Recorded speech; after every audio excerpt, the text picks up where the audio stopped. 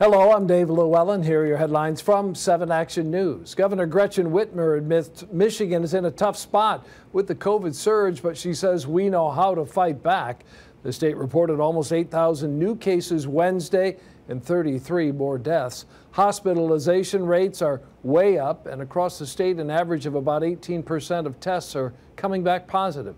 The governor says the state is expanding the use of therapeutics to treat those who are sick. She is not calling for more restrictions, but she is urging Michiganders to do what works to stop the spread. That includes getting vaccinated first and foremost, masking up, socially distancing, avoiding large gatherings, and washing hands regularly. Well, the clock is ticking on extended unemployment benefits in Michigan. They run out at the end of the week and will not be payable after April 17th. The Labor Department says it's because Michigan's jobless rate has dropped below the eligible level.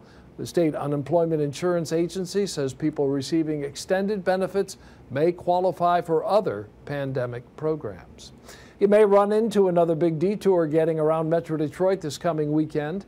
MDOT is closing I-75 in both directions between 696 and 8 Mile Friday at 11. In addition to that, the highway will be down to one lane between 696 and 14 Mile Road. Crews are setting bridge beams on the Highland Avenue pedestrian bridge in Hazel Park. I-75 is expected to reopen Monday at 5 a.m. A generous donation honoring our veterans. Oakland County Executive Dave Coulter presented a $5,000 check to the Southfield Veterans Commission. The much-needed money will be used for their food drive in May.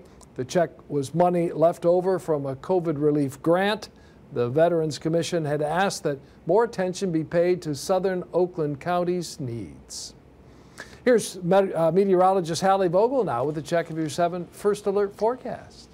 Colder air comes in tonight. Temperatures near freezing to the mid-30s and highs only in the upper 40s on Thursday. Snow or rain-snow mix for the morning, a few rain showers for the afternoon, but Friday does look dry, a little milder, 57 for a high, near 60 this weekend.